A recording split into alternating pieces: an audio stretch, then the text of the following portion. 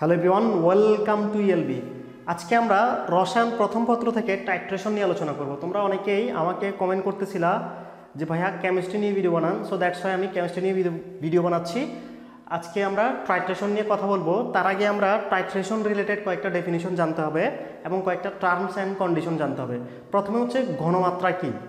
ঘনমাত্রা হচ্ছে যে আমরা যদি 1 লিটার পানি বা দ্রবণের মধ্যে যত মোল যত মোল তুমি কোনো পদার্থকে মিশাচ্ছ, যত মোল মিশাচ্ছ ওই তত মোলই হচ্ছে ওই দ্রবণের ঘনমাত্রা। মানে হচ্ছে কোনো দ্রবণের তুমি কি করলা, তৈরি করতে চাচ্ছ দ্রবণ। তো দ্রবণ তৈরি করতে হলে একটা কি লাগবে, দ্রাবক লাগবে। তুমি দ্রাবক নিলে 1 লিটার, ওই 1 লিটারের মধ্যে 1 মোল যদি কোনো পদার্থকে মিশিয়ে দাও তাহলে ওই দ্রবণের ঘনমাত্রা হবে 1 মোলার। 1 মোলার, ঠিক আছে? তাহলে আমি একটু তোমাদেরকে ক্লিয়ার করে দিচ্ছি। সাপোজ এইটা একটা পাত্র, পাত্রের মধ্যে তুমি 1 লিটার পানি নিলা, ঠিক আছে?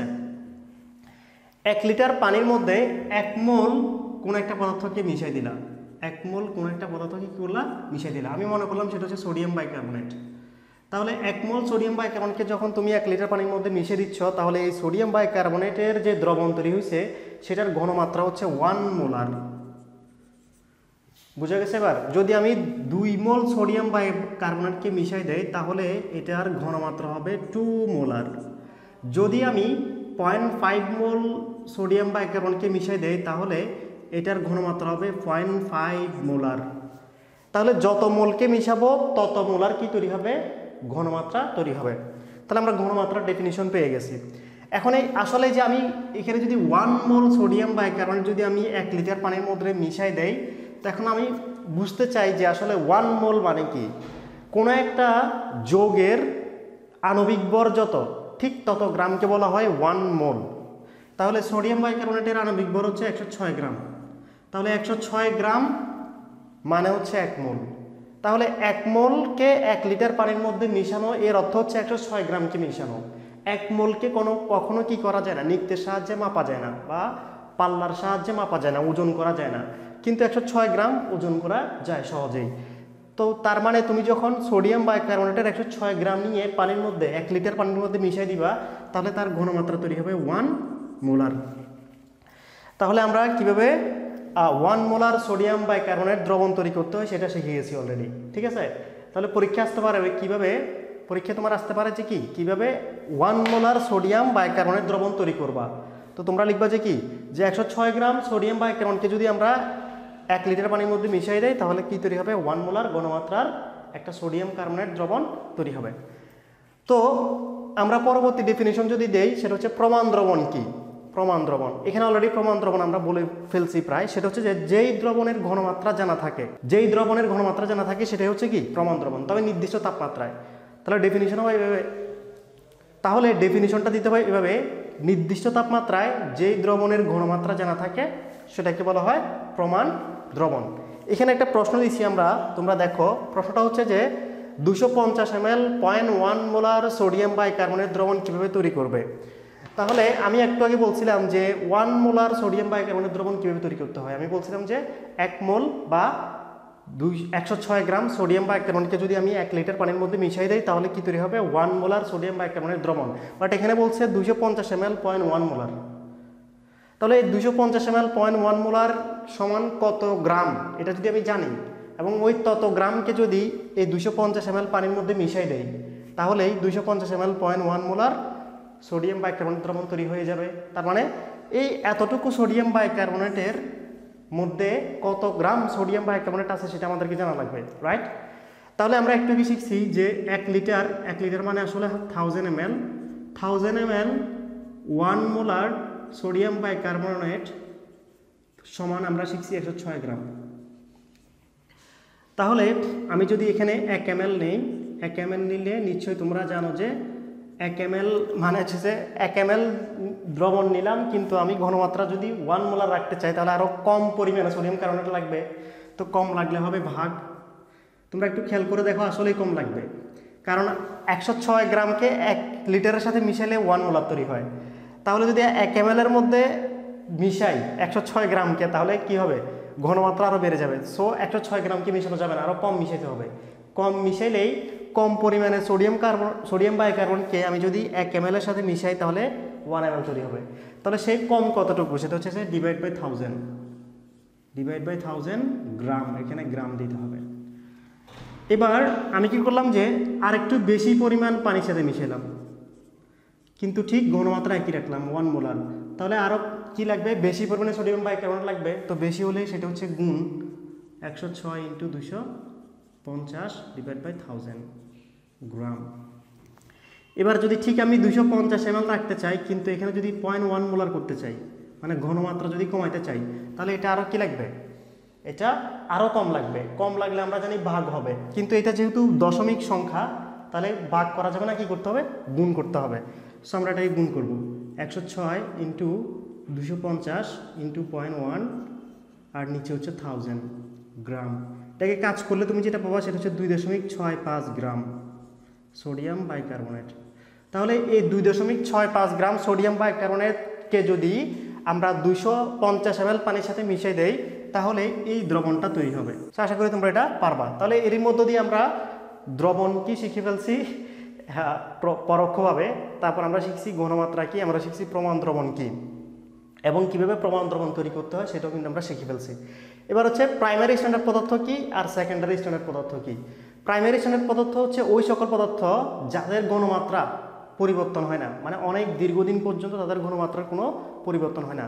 পরিবেশের কোনো প্রভাবক বা পরিবেশের কোনো একটা কি বলবো কোনো অন্য কোনো পদার্থ এসে এর ঘনমাত্রাকে পরিবর্তন করতে পারে না। যেই সকল পদার্থের মধ্যে এই ঘটনাটা ঘটে যে ঘনমাত্রা পরিবর্তন হচ্ছে না, ওই সকল পদার্থকে বলা হয় প্রাইমারি স্ট্যান্ডার্ড পদার্থ। শুধুমাত্র যে ঘনমাত্রা পরিবর্তন হয় না তা না, তার সংযুক্তিরও কোনো পরিবর্তন ঘটে না। অর্থাৎ প্রাইমারি স্ট্যান্ডার্ড পদার্থের ঘনমাত্রা এবং সংযুক্তি দীর্ঘদিন অপরিবর্তিত থাকে। তো প্রাইমারি স্ট্যান্ডার্ড পদার্থ অনেকগুলো আছে, তার মধ্যে সবচেয়ে পপুলার বা জনপ্রিয় হচ্ছে সোডিয়াম বাইকার্বনেট। তো সোডিয়াম বাইকার্বনেট একটা কি প্রাইমারি স্ট্যান্ডার্ড পদার্থ, এই জন্য আমরা এটার ঘনমাত্রা তৈরি করছি বা এটার দ্রবণ তৈরি করছি, যাতে কারণ কি, কারণ হচ্ছে এটার ঘনমাত্রা অপরিবর্তিত থাকবে, পরিবর্তন হবে না। তাহলে পরীক্ষা করতে কি হয়, যে কোনো রাসায়নিক পরীক্ষা করতে এটা দিয়ে যদি করি আমরা তাহলে আমাদের সুবিধা হয়, কারণ এটার ঘনমাত্রা পরিবর্তন হচ্ছে না সেই জন্য। আর কি কি পদার্থ আছে প্রাইমারি স্ট্যান্ডার্ড পদার্থ হিসেবে কাজ করে তাদের লিস্ট করে রাখবে খাতায়, এটা পরীক্ষা এমসিকিউতে আসবে। এবার হচ্ছে সেকেন্ডারি স্ট্যান্ডার্ড পদার্থ। সেকেন্ডারি স্ট্যান্ডার্ড পদার্থ হচ্ছে প্রাইমারি স্ট্যান্ডার্ড পদার্থের উল্টো অর্থাৎ অপোজিট।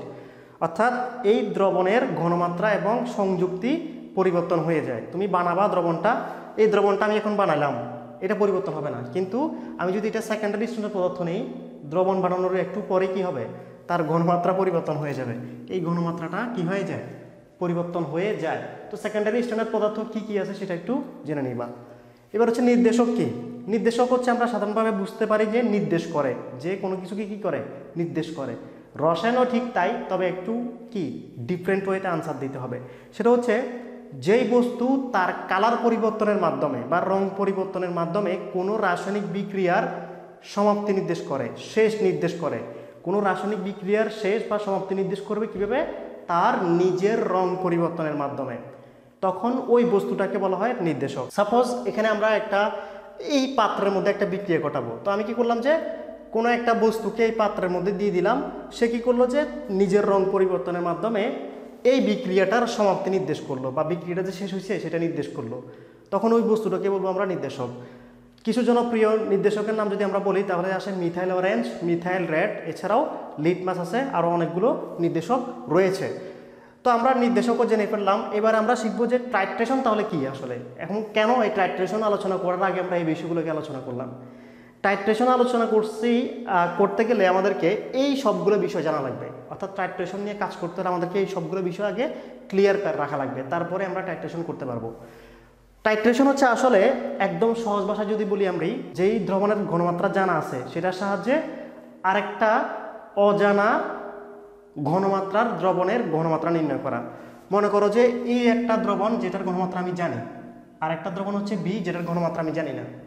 এখন এটার ঘনমাত্রা যেহেতু জানি আমি, এই জানা দ্রবণের সাহায্যে, যেটার ঘনমাত্রা জানি সেটার সাহায্যে এই দ্রবণের ঘনমাত্রা নির্ণয় করা, এই দ্রবণের ঘনমাত্রা নির্ণয় করার পদ্ধতি হচ্ছে টাইট্রেশন।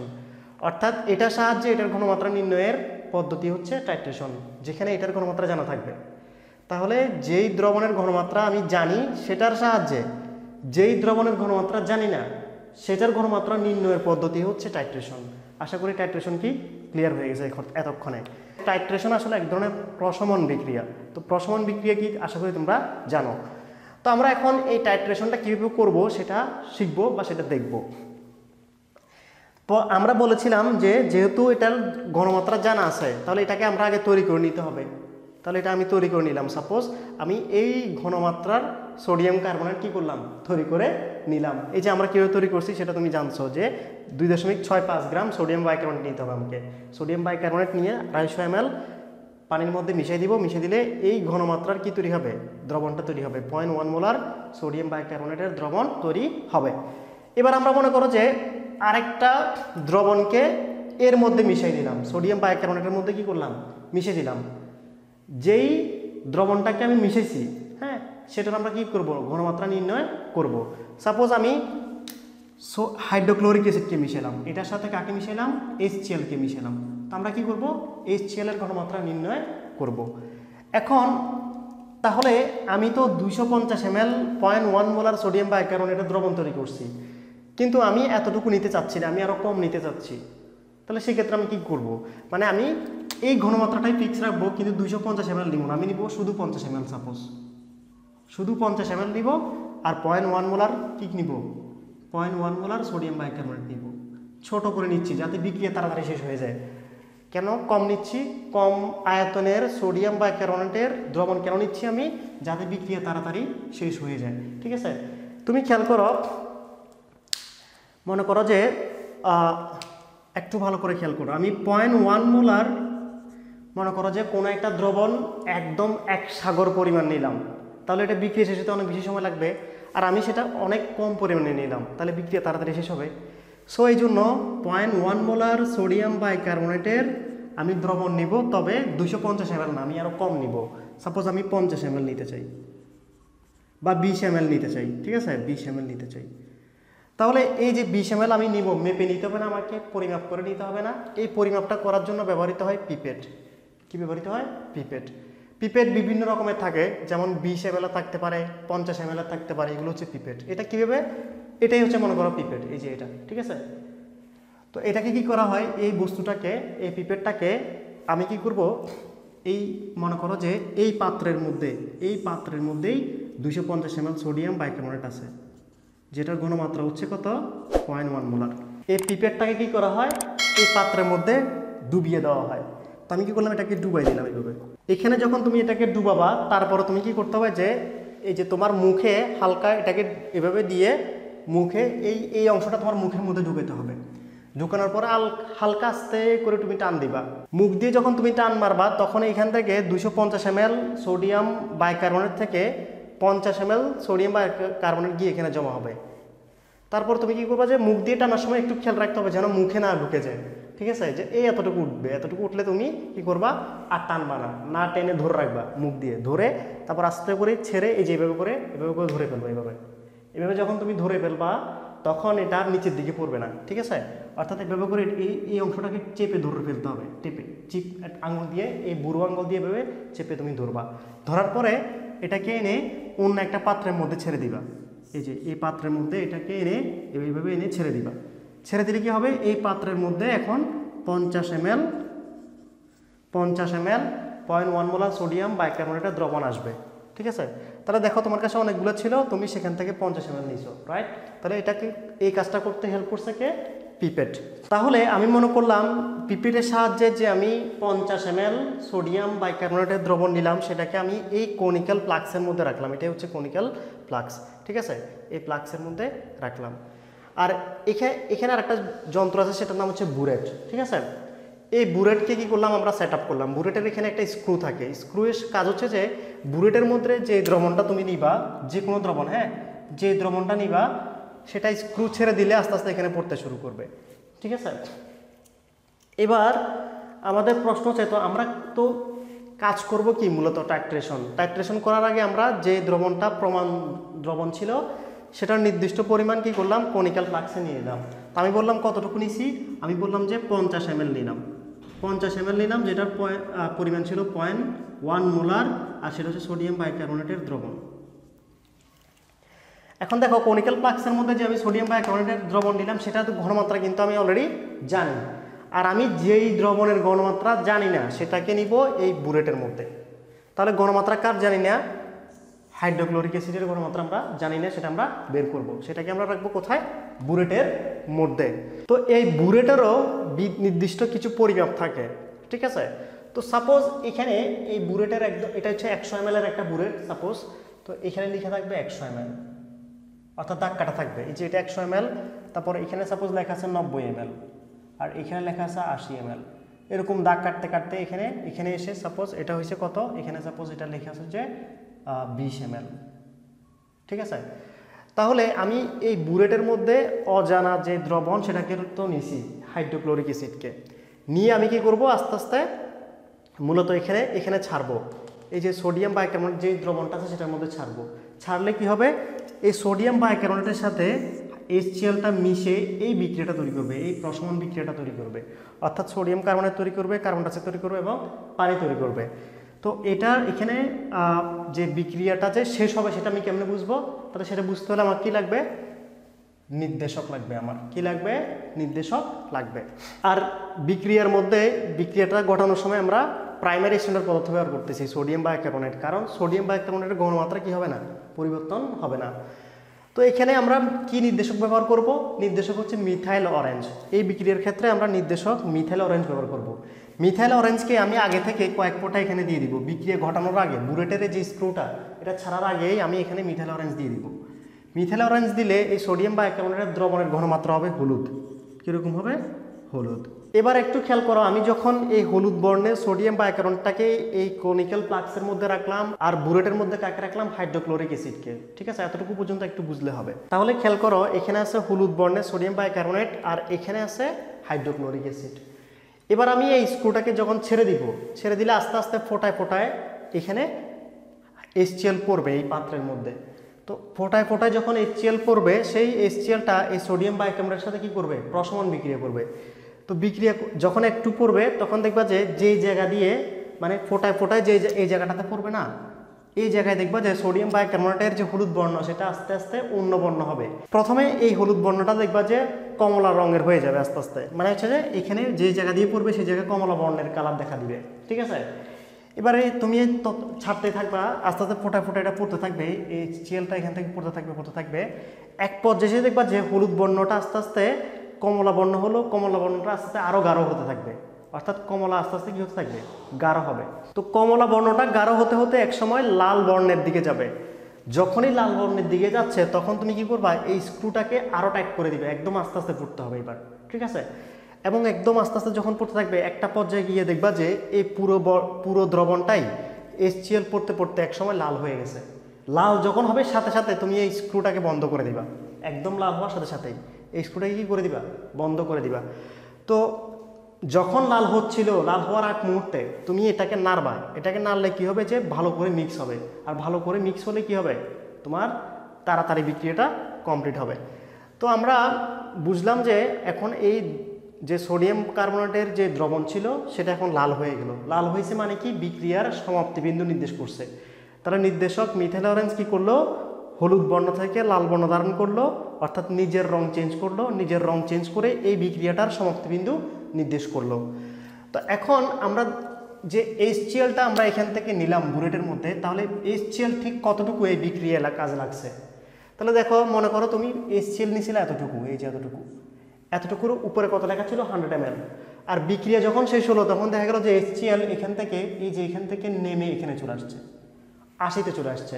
অর্থাৎ এখন HCl দেখা গেল এতটুকু আছে, কারণ আমি তো স্ক্রু বন্ধ করে দিছি। স্ক্রু বন্ধ করছি এর অর্থ কি, সবগুলো HCl এখানে পড়া নাই, অল্প একটু পড়ছে। তো কতটুকু পড়ছে, সাপোজ এই যে এইখান থেকে এটা খালি হয়ে এখানে চলে আসলো, তাহলে দেখো ছিল 100 ml চলে আসছে 80 ml, তার মানে সেই HCl কতটুকু কাজে লাগছে, 20 ml। অর্থাৎ এই বিক্রিয়াটা সম্পন্ন হতে 20 ml HCl কাজে লাগছে। এই তথ্যটুকু যদি আমরা জানতে পারি তাহলে আমাদের একটু পরে অঙ্ক করতে সুবিধা হবে। আমাদেরকে মূলত বের করতে হবে কি, HCl এর ঘনমাত্রা কত, ঠিক আছে। এখন তুমি কি করো, দেখো যে এই বিক্রিয়াটা আমরা যখন খাতা লিখবো এটাকে সমতা করতে হবে। সমতা করলে তোমরা দেখো এখানে 2 আসবে আর এখানেও 2 আসবে, এবার আমরা কি করব, এখান থেকে HCl এর ঘনমাত্রাটা বের করব। বের করার জন্য একটা সূত্র আছে, সূত্র হচ্ছে যে B1S1 = B2S2, আর এখান দিয়ে গুণাকারে থাকবে A2, আর এখান দিয়ে গুণাকারে থাকবে A1। প্রশ্ন হচ্ছে A2 কি, A1 কি? A2 হচ্ছে যে যেই দ্রবণের তুমি ঘনমাত্রা নির্ণয় করতে চাচ্ছ সেই দ্রবণ কত মোল লাগছে বিক্রিয়ার ক্ষেত্রে, মানে বিক্রিয়া সমাপ্ত করার পরে সেটা কত মোল আসছে, দেখো তুমি সেটা 2 মোল। এবং A1 হচ্ছে যে প্রমাণ দ্রবণ যেটা ছিল ওই প্রমাণ দ্রবণের যত মোল লাগছে বিক্রিয়া করতে, দেখো 1 মোল লাগছে, এই যে, হ্যাঁ, অর্থাৎ বিক্রিয়া সমতা শেষে এখানে যত আসবে, এখানে যত আসবে আর এখানে যত আসবে সেটাই হচ্ছে এখানকারটা, এটা হচ্ছে A1, এটা হচ্ছে A2। প্রমাণ দ্রবণের ক্ষেত্রে হচ্ছে A1, আর যার ঘনমাত্রা নির্ণয় করব তার জন্য হচ্ছে A2। A1 পেলাম কত, A1 পেলাম আমরা 1, আর A2 পেলাম কত 2, ওই যে বিক্রিয়া সমতা থেকে। আর এখানে যে B1S1 লিখছি এগুলো কি, B এবং S, B হচ্ছে যে আয়তন, B হচ্ছে কি আয়তন, আর S হচ্ছে ঘনমাত্রা। তো আমাদের কাজ কি ছিল, আমাদের কাজ ছিল HCl এর ঘনমাত্রা নির্ণয় করা, HCl এর ঘনমাত্রা নির্ণয় করা, বা অজানা যেই ঘনমাত্রা দ্রবণ ছিল সেই অজানা ঘনমাত্রাটাকে জানা, অর্থাৎ ঘনমাত্রা কত সেটাকে আমরা জানা। তো আমরা A2 কত পেলাম, একটু আগে A2 পেলাম আমরা 2। B1 কত, B1 হচ্ছে যে আসলে যেই দ্রবণের ঘনমাত্রা আমরা জানি, অর্থাৎ সোডিয়াম বাইকার্বনেট, হ্যাঁ, এই সোডিয়াম বাইকার্বনেটের কত ml আমরা ব্যবহার করছি, তো আমরা সোডিয়াম বাইকার্বনেটের ব্যবহার করছি 50 ml, সো আমরা এখানে 50 লিখব, ইন্টু S1। S1 হচ্ছে যে সোডিয়াম বাইকার্বনেটের ঘনমাত্রা কত ছিল, ঘনমাত্রা ছিল 0.1, ইকুয়াল টু A1, A1 হচ্ছে যে ছিল 1, ইন্টু B2, B2 হচ্ছে যে HCl কতটুকু পড়ছে বোরের থেকে, কতটুকু পড়ছে 20 ml। S2 হচ্ছে HCl এর ঘনমাত্রা, যেটা আমরা জানবো, অর্থাৎ আমরা জানি না এটা, সো আমরা এখন কাজ করলে আমরা S2 এখান থেকে পেয়ে যাব। তাহলে তোমরা যখন এখানে কাজ করবা তাহলে পাবা H2 = 0.5 মোলার, অর্থাৎ HCl এর ঘনমাত্রা কত, 0.5 মোলার। তাহলে এভাবে আমরা একটি জানা দ্রবণের সাহায্যে, হ্যাঁ, জানা যে দ্রবণের ঘনমাত্রা আমরা জানি সেই দ্রবণের সাহায্যে অন্য একটি দ্রবণ যেটার ঘনমাত্রা আমরা জানি না সেটার ঘনমাত্রা নির্ণয় করতে পারি। এই পদ্ধতিটাকে বলা হয় মূলত টাইট্রেশন। তাহলে আমি মনে করি যে তোমরা টাইট্রেশনের একদম ডিটেলস বুঝছো, এবং তোমরা যখন ল্যাবে, হ্যাঁ, তোমাদের রসায়ন ল্যাবে যখন এই টাইট্রেশন কাজটা করবা, আমি ঠিক যেভাবে বলছি এভাবেই স্যারে করাবেন, ওখানে যখন তুমি করবা তখন একদম ক্লিয়ার হয়ে যাবে, তোমার বিষয়টা পুরোপুরি কী হবে, ক্লিয়ার হয়ে যাবে। তো তোমরা আশা করি এখান থেকে পরীক্ষা যে ধরনের প্রশ্ন আসুক না কেন তোমরা আনসার করতে পারবা। পরবর্তী ভিডিওতে আমরা অন্য কোনো টপিক নিয়ে আলোচনা করব। সে পর্যন্ত সবাই ভালো থাকো। আল্লাহ হাফেজ, টাটা।